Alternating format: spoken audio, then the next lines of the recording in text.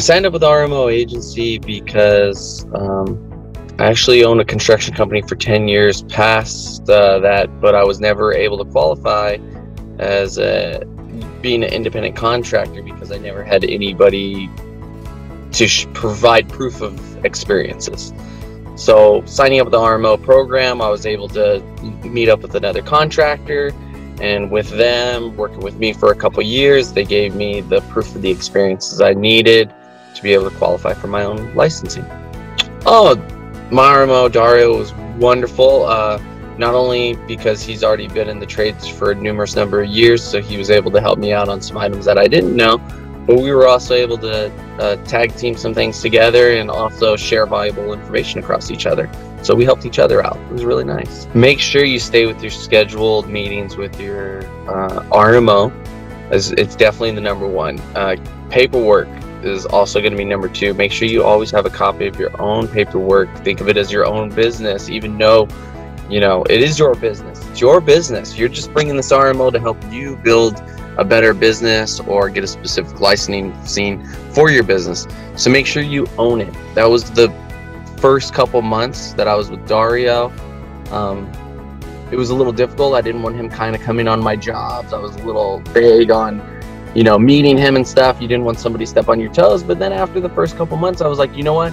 This person is technically someone that's a part of my company. And that's what you have to remember. They're going to be a part of your company. So allowing them to come into your business, see your business attributes, see how you run your business, take their input in to make your business better is the number one thing that I would probably tell other people joining into the program. You know, make that person viable to you. Make that RMO, you know, a part of your business, a part of what company you are. That's really the main thing.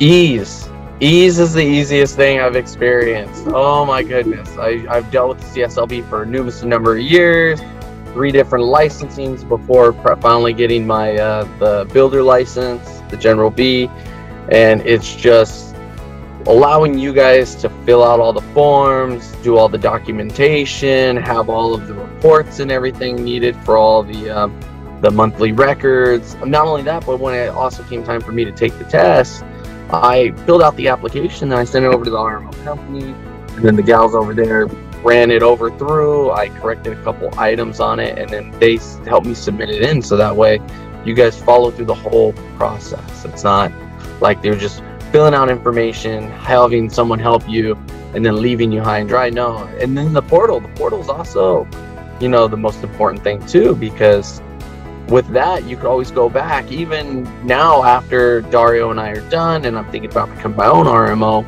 you know, that portal, I could go back and look at all of our prior records, the jobs, pictures, and all that other for future job references. So it's great information feed.